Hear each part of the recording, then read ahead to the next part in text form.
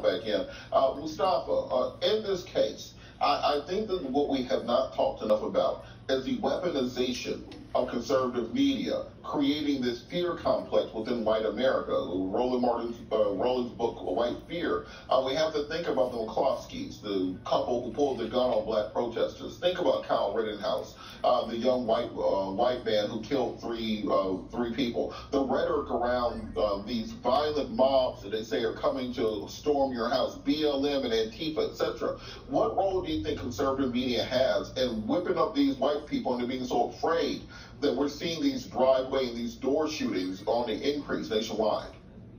Well, there's blood on their hands. Exactly. And now they will try to say that all they're doing is educating folks based upon their worldview. But what they're really doing is creating a very dangerous situation inside of our country. We have seen, we know that we have close to 400 million guns in our country. We know that we've continued to see these hate crimes continue to grow. We've seen everything from the Boogaloo Boys to all these other nationalistic groups continue to move into spaces and do things. And now we are actually also bringing everyday people into this mix who are now also picking up guns, who are using language that you would hope that folks wouldn't use, and then, of course, taking people's lives.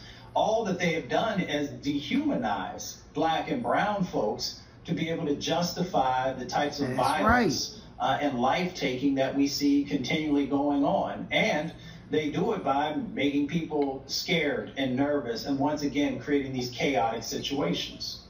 And Robin, we